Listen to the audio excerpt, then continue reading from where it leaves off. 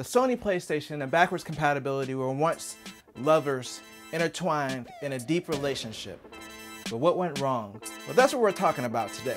As we, together, as a people, check it out!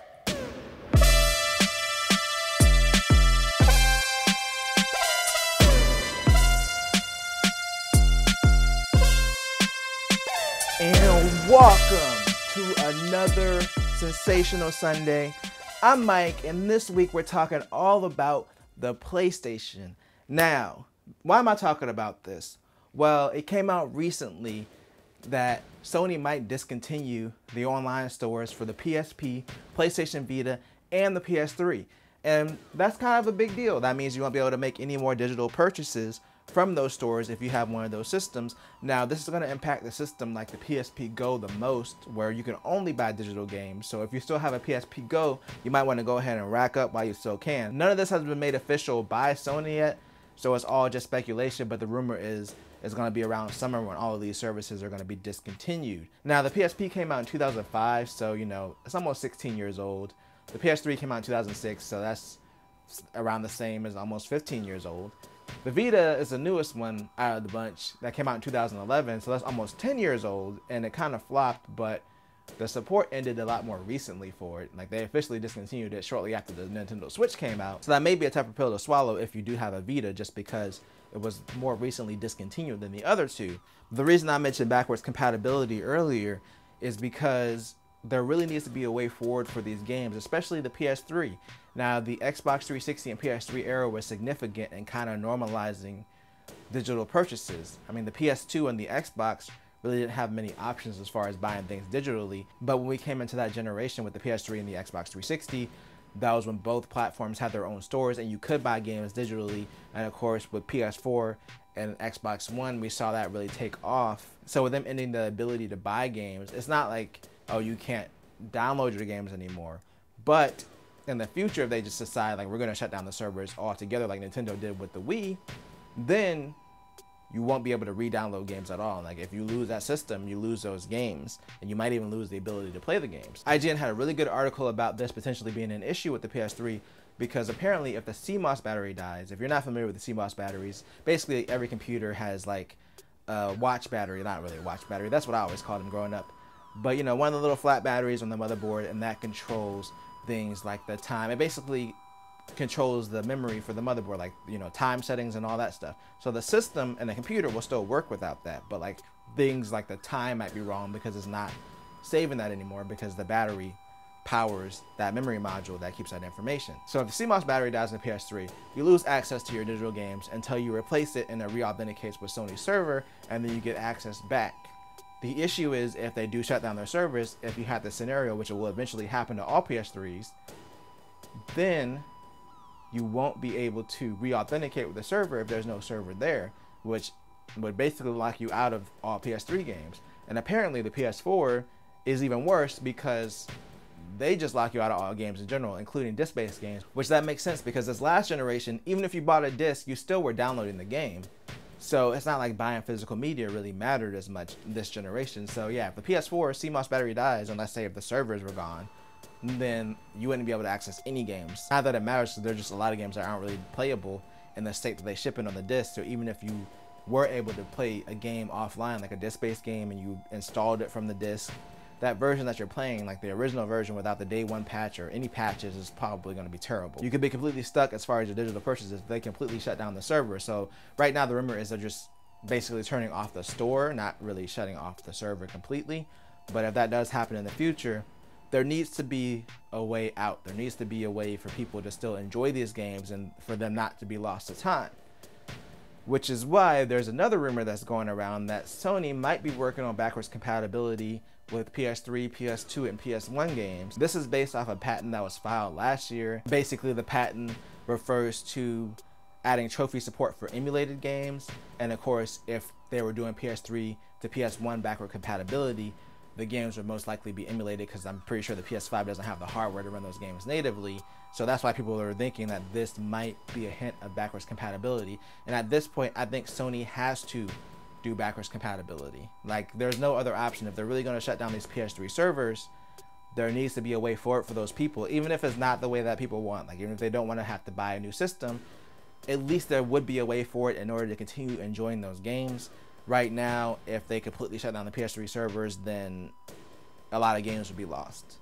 And even if you had the disc, if you didn't have patches installed, then you would just never be able to play the proper version of those games. Sony's really in a position where they have to do something. The other part of this I really wanted to explore is Sony's whole stance on backwards compatibility and why they've been kind of against it. So I found another article. It was really interesting. It was kind of talking about how Sony really popularized backwards compatibility with the PS2, because when the PS2 came out, not only were the controllers, like if you had a DualShock that was forward compatible, even the regular controller technically was for PlayStation games, but you can play PlayStation games, use the same controllers. Like, it was a no-brainer to upgrade to the PS2 because you could still play all your PS1 games, even use the same controllers with it. The last thing I really want to explore is Sony's overall problem with backwards compatibility, why I think that they haven't done it up until this point, aside from the PS5 having PS4 backwards compatibility, but any of the older systems. And I think it all started with the PS3. They really got burned with the PS3, and I think that that's made them not want to do it anymore. And what I mean is, the PS3, and I remember this because I was a teenager. I was like 17 when the PS3 came out. It was a system that everybody was like, it's not worth buying. It was $100 more expensive than the most expensive Xbox 360. It was $600. On top of that, it didn't have any compelling games at launch, but a large part of the reason that it was expensive was because they put a Blu-ray drive in there, because Blu-ray was a new format at that time. Technically, the PS3 was like the cheapest Blu-ray player you could buy, which says a lot. That's how new it was. They tried to do the same thing that they did with the PS2 and DVD and really popularize it. That cost a lot of money, but also they put hardware in there for backwards compatibility. And the Blu-ray thing was smart. Like, all discs moved to Blu-ray for gaming, so, you know, Xbox One also did Blu-rays the following generation, so it's really not like the Blu-ray killed them or anything. It was more so them adding in a Blu-ray player, which was expensive, and then also adding in the hardware to play PS1 and PS2 games, because they actually had to add the hardware in order to play them. They weren't doing emulation. That's what made the PS3 $600. Now, Sony's later version of the PS3 that was cheaper removed that ability, but it allowed them to catch up because they were able to make it cheaper and make it competitive. And by the end of the generation, they ended up being pretty close to the Xbox 360 as far as sales, after they ditched the backwards compatibility, because obviously they weren't going to ditch the Blu-ray drive. All their physical games, at least, were based on having these large Blu-ray discs in order to hold the data. So they weren't going to go back on the Blu-ray thing. So they got rid of backwards compatibility, and they were successful after that. And I think in Sony's mind that read like, oh, well, we took out backwards compatibility and they didn't care and they bought the system after that. When that was never the thing.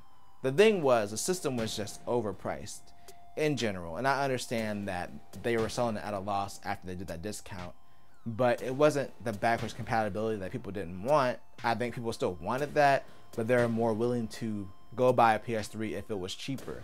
I think having the backwards compatibility probably could have sold more systems. There are a lot of people that had PS2. But yeah, I understand in that instance that they needed to get rid of something to make the system cheaper.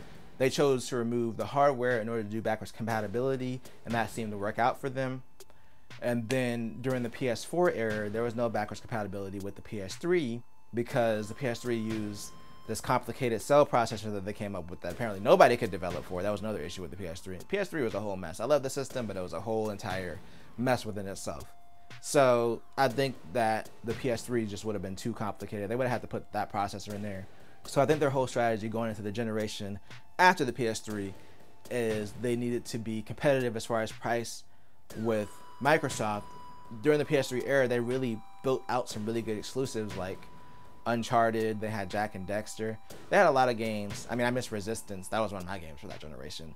But they had a lot of good games. They kind of reestablished themselves and rebuilt their core franchises, and they were really strong going into the next generation. And I think they really wanted to focus on price, so there was no way that they were going to put the hardware in there to do PS3 emulation, because like I said, that cell processor was real complicated. Like, apparently everybody hated it. Developers hated it. I'm sure Sony hates it. Everybody hated it. Churches, mothers, kids, everyone. So that brings us to last generation. Well, what is now last generation, the PS4/Xbox One era. And Sony was very successful. Like, Sony basically beat the bricks off of Microsoft as far as console sales. I mean, a lot of it was because Microsoft messed up and sabotaged themselves before the generation even started, but that's a whole different story. But yes, Sony beat the brakes off of Microsoft last generation, and they did it without mentioning backwards compatibility.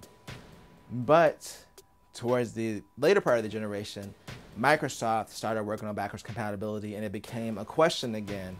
And Sony kind of reacted to it, but like, no one cares about backwards compatibility, because the way they look at it is they didn't start selling PS3s until they removed that feature.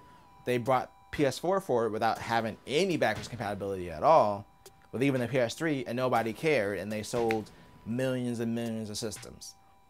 So that's why they haven't cared about it up until this point.